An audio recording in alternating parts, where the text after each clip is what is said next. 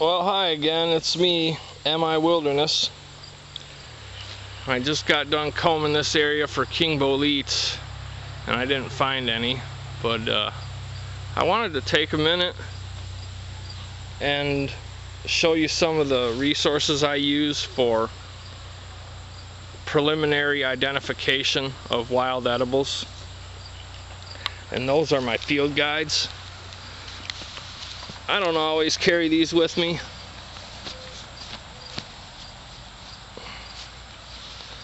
But if I'm out and about and I'm on an identification mission, these are the 3 books I keep on hand.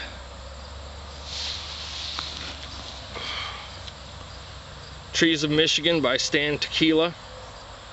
This is a good book. This is a nice small book, so it makes a good field guide. It's well organized. It doesn't list every single tree, but it lists enough, and it lists all the common ones. I think this would be a good book for anybody in the northeast part of the country or the Midwest. A lot of the trees are the same. We have a really good mix of trees here in Michigan. But this is a short, concise book. It has pictures of each tree, shows some of the features, and gives a brief but somewhat detailed description of the trees, and in some cases the uses. So that's my field guide for trees. It's what I've used for preliminary identification of every tree that I know, and I know quite a few now. This is my mushroom hunting field guide. National Audubon Society Field Guide to North American Mushrooms by Gary H. Linkoff Knopf. I don't know what Knopf is. I don't know if that's an author or the publisher or what, but it's a great book. It lists pretty much every mushroom in North America. I'm sure it leaves out a few, but it lists all the common edible ones. And it gives a fairly good description, and it gives a good idea of what some of the poisonous lookalikes might be. It's organized by visual identification, which is real nice if you're in the field, because if you see a mushroom that has gills that run down the stem, there's a section for that. Or if there's a mushroom that has spongy pores instead of gills, there's a section for that. There's a section for shelf mushrooms that grow on the side of the trees. It's pretty good. It's a nice quick reference for the field, but I always do, with all these field guides, I do a follow-up with more detailed books, online resources, local foragers, etc., etc., to make sure the mushroom or plant or tree is what I think it is. Don't just use these field guides as your sole source of identification, is the point I'm making. The plant book I use, Peterson's Field Guide to Edible Wild Plants of Eastern and Central North America. This is my least favorite of the 3 books. I don't like the organization, and there are some discrepancies, some inaccuracies.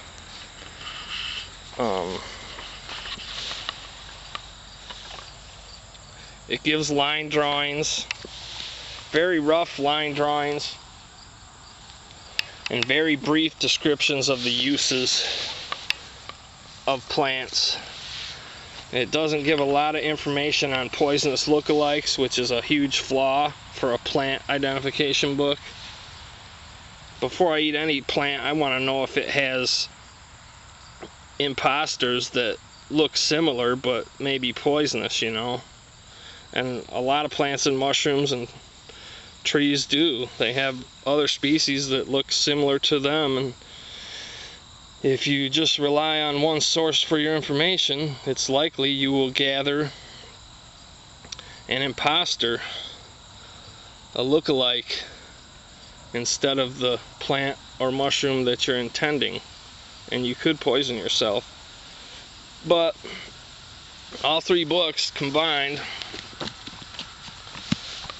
fit in my hand and probably weigh a pound or 2, so it's nice thing to have in my little day pack when I'm out on a mission of identification. I think those are the 3 best field guides. Perhaps the only 3 field guides that I've ran into, but I'm sure there's others, but I think those 3 are the best. Especially the National Audubon book on mushrooms. It's right there at the top of the list. But like I said, with all 3, you know, I'll use those as my field guide, and that will help me narrow it down. And then when I get home, I'll do more research online or with other more detailed books or local foragers or what have you to narrow it down even further. And then that helps me get more familiar with the plants. But that's pretty much it. I just wanted to give you a quick rundown of the field guides I use and maybe a little bit of an idea of the process I go through for identification. And I'm going to get back to hunting mushrooms. I'm on a mushroom hunting trip today.